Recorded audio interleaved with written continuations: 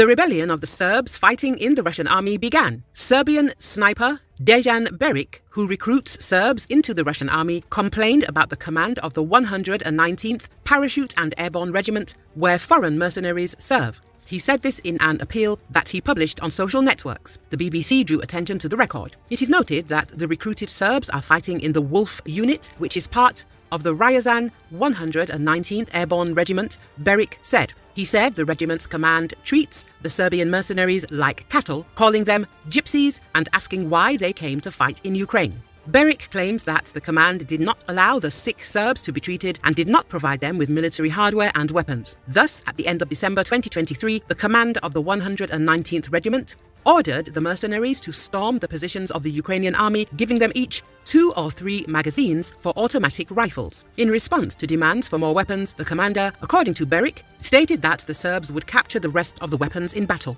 The Serb mercenaries then refused to fight as part of a regiment, demanding their transfer to another unit. After that, the Serbs, including those who had fallen ill, were declared war criminals, driven out of their dugouts into the cold and kept outside for several days without food or water. According to Beric, they also tried to force the mercenaries to take part in the assault by threats of beatings, shootings and imprisonment. In the morning of January the 8th, representatives of the military police came to the Serbs and offered them to sign papers that they recognized themselves as spies.